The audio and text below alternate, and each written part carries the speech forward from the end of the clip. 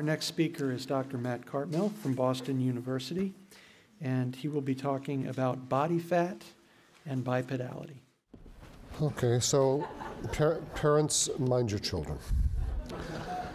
Here's Vitruvian Man again. We've seen him before. Human beings are different from other animals in a lot of ways, as you've heard, and the job of scientists like today's speakers is to figure out how we got that way. The explanatory stories that we paleoanthropology types tend to tell center on the distinctive human traits that we're proud of. Okay? Unique features that seem to be connected with the standing of our species at the top of the world's food chains and dominance hierarchies. And one such trait that we all like to talk and think about, which is what this meeting is devoted to today, is bipedality, the complex of adaptations to two-footed posture and locomotion that make us upright and upstanding, let us stand on our own 2 feet, and all the other metaphors of self-esteem associated with walking around on our hind legs, waving our hands in the air. Other features that we associate with human dignity and status are our nimble hands that we use to make all sorts of things, and of course our big brains, and all their correlates, including the ability to talk and reason in ways that are far beyond the capacity of even the brightest non-human animals. But there are some other human peculiarities that we don't like to talk about so much. For example, we have uniquely smelly armpits, full of scent glands. Nobody knows why. And we have really weird hair that grows down to our tailbones and keeps falling into our eyes. Adult males like Nietzsche here develop these big puffs of face fur that cover our mouths and keep getting sucked in when we eat. Both sexes have protruding bags of fatty connective tissue, something like a camel's hump, sticking out in back behind our hip joints, and adult females supplement these with another pair underlying the milk glands on the chest. And humans are about the only land-dwelling mammal of our size with no covering of fur over most of our bodies. As you can see in this photo here, even when we hide the body parts that we're proud of, our hands, our heads, and our legs, we can instantly identify these animals as human, can't we? By their protruding buttocks, and above all, by their sleek, hairless, slightly fatty, shiny skin. Now, this peculiarity of humans has been remarked on by anatomists for decades, though it may not be quite as familiar to all of us as would John's intimates here. And other terrestrial animals that have been made hairless by evolution or by selective breeding or by disease, like the chimpanzee with the mange up there, these animals startle us with their wrinkled appearance. They lack the thick layer of subcutaneous fat that keeps human skin taut and shiny.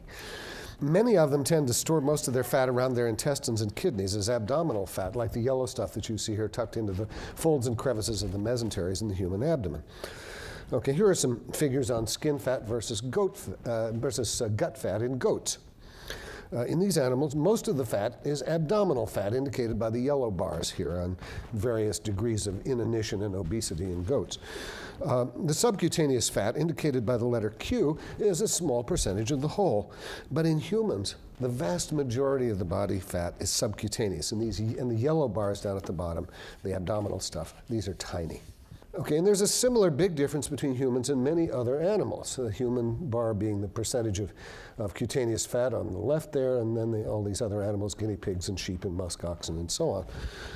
But now to figure out what, if anything, this difference means, we have to take differences in body size and diet into account, because the animals involved in this comparison here are mainly herbivores. Leaf-eating animals have to have big guts, indicated in yellow here on the deer, where the leaves that they eat can sit and ferment, because animals can't digest cellulose. A deer is kind of like a four-legged compost heap. Okay, it can't digest the cellulose in its diet until it's broken down into shorter carbohydrates by its gut bacteria.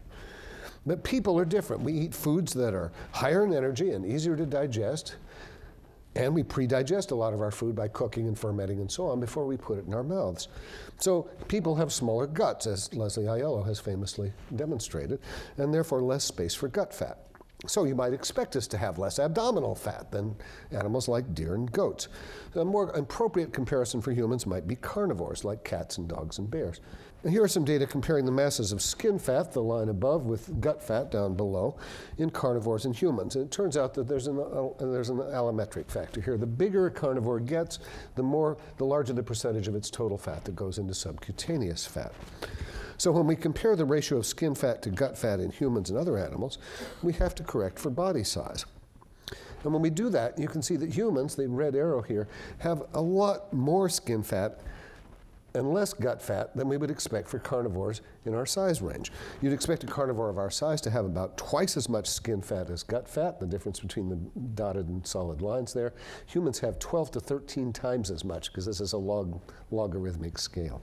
Okay, so it shouldn't come as too much of a surprise then that when you take the fur off, carnivores, even human-sized carnivores, also look saggy and wrinkled. They don't have the kind of sleek, shiny skin that we see in our own species.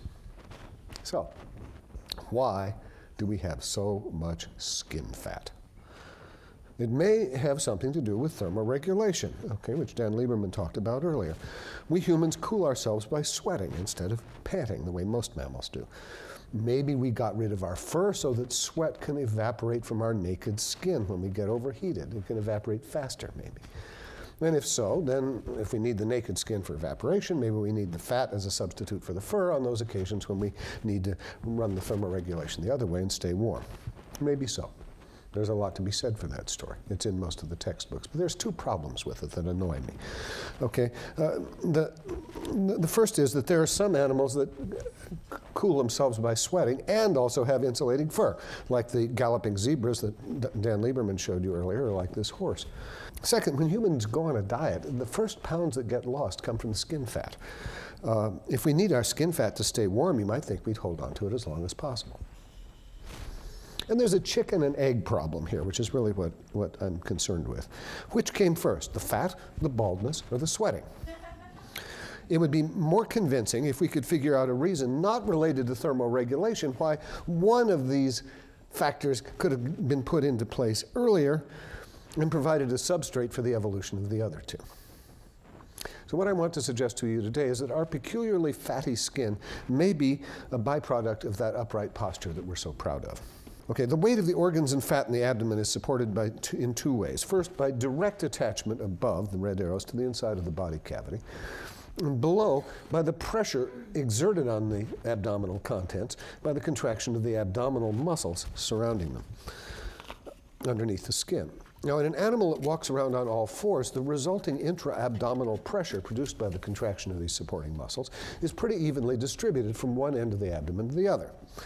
But in an animal with an erect trunk, that pressure is concentrated at the tail end of the abdomen, down here, for the same reason that the pressure in a carton of juice is concentrated at the bottom, because the weight at the bottom that has to be borne is much larger than the weight that has to be borne at the top. So the result is an increased risk, in the case of viscera here, of hernia and prolapse. What do those terms mean? A hernia, prolapse is when an organ that opens to the outside falls out through its own opening. This animal shows a human pelvis sliced down the middle, where this has happened to the uterus, which has also dragged part of the bladder and the rectum out with it as it descended, in front and in back. This so-called fallen womb isn't an uncommon occurrence. About 11% of all women in this country will suffer some symptoms of uterine prolapse at some point in their lives. Herniation is different. A hernia occurs when there's some structure running through the muscles surrounding the abdominal cavity, and that structure going through it, like the esophagus going through the diaphragm here, produces a weak spot at which a part of the gut bursts through under repeated intra-abdominal pressure from straining or coughing or whatever. In a hiatal hernia like this, the stomach and part of the small intestine wind up getting pulled up as a loop of gut into the inside of the chest cavity. The most familiar sort of hernia, of course, is inguinal hernia. In both sexes, the gonads develop up near the kidneys, at 3 months there, intra-utero, and then descend into the pelvis. And in females, they stop there in the pelvis, sensibly enough.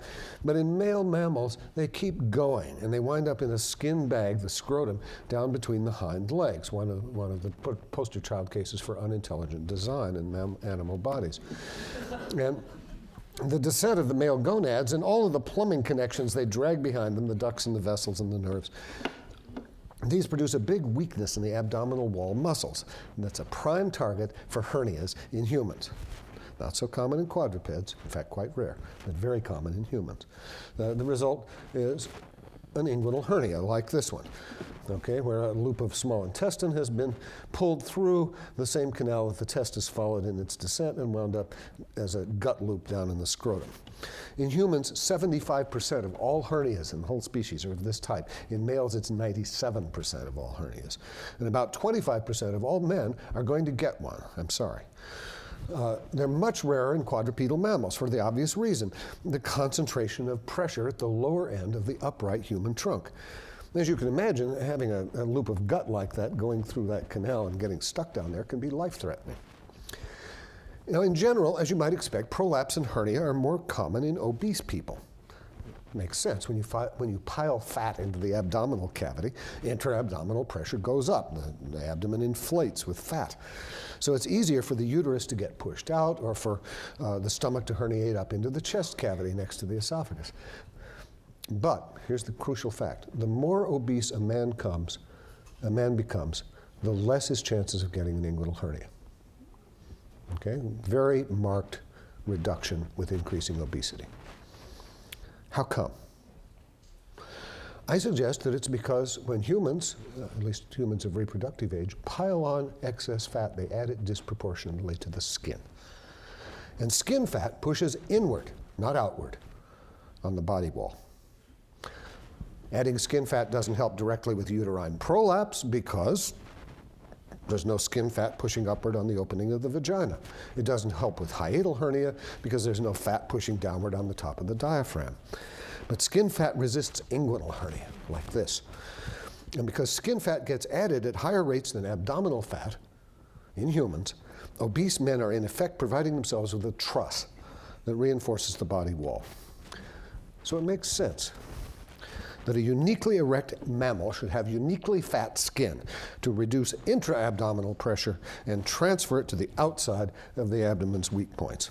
And this is also true in females. Women also suffer from inguinal hernia, and like men, they are insulated from it by obesity. Okay, but they have to deal with another really major factor that increases intra-abdominal pressure, namely pregnancy.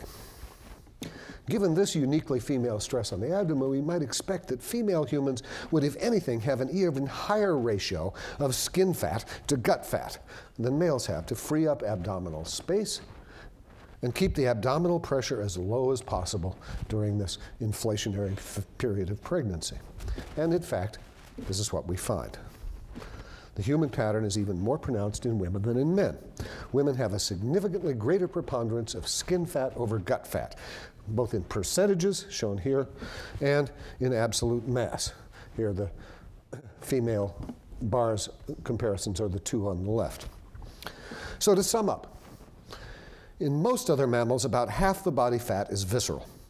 But in humans, the vast majority is subcutaneous, the red bars. And this makes functional sense as a response to the increased stress on the lower abdomen resulting from upright posture. Now, if all this is correct, then the peculiar features of the human skin must have begun evolving, along with bipedality, back in early Australopithecus. And the distinctive appearance of the human body may predate the advent of an active, open country lifestyle of the kind that Dan Lieberman talked about in animals like these, the earliest members of the genus Homo. An inherited layer of insulating subcutaneous fat may in fact have been one of the things that made that new lifestyle possible. Thanks.